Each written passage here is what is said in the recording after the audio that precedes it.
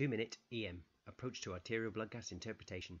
Arterial blood gases are a great point-of-care test that give us a rapid appreciation of a sick patient's physiological status. Number 1. Focus on the patient. In those first few moments of seeing an unwell patient in ED, look at them. Taking a history and a thorough A to E assessment tells you most of what you need to know. The blood gas is just an additional diagnostic aid and must be interpreted in the context of the patient. Number 2. Watch the oxygenation status. Remember, with the breathless patient, hypoxia kills fast, so check this first. Normal partial pressures of oxygen in the blood are between 10 to 14 kilopascals, so our patient here has a hypoxia. Number 3. Identify the primary problem. Is there an acid-base disturbance? Remember, pH is inversely proportional to the concentration of hydrogen ions, so the two can be looked at interchangeably.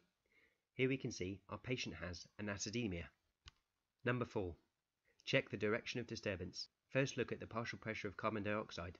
Lungs regulate carbon dioxide through expulsion of CO2 during ventilation.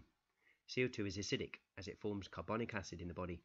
In primary respiratory disorders, the pH moves in opposite directions to CO2. This patient has a respiratory acidosis.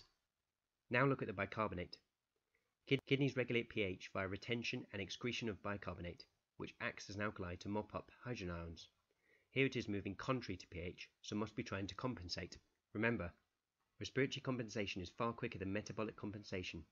Just think of the rapid, deep breathing in severe metabolic acidosis of diabetic ketoacidosis. This was first recognized by German physician Adolf Kussmaul. Finally, bring it back to the patient. Our patient has a respiratory acidosis with partial metabolic compensation. They are hypoxic as well as hypercapnic, so have type 2 respiratory failure, which is likely acute on chronic given the bicarbonate rise. This patient is likely to be unwell. They could have a COPD exacerbation and may need to be considered for NIV, or they could have life-threatening asthma and may require intubation, or there may be other pathologies involved. Don't forget, partner, there's other golden nuggets on the printout, including electrolytes, which can help identify the cause of a metabolic acidosis through identifying the anion gap. This will be talked about in another video. Thanks for listening.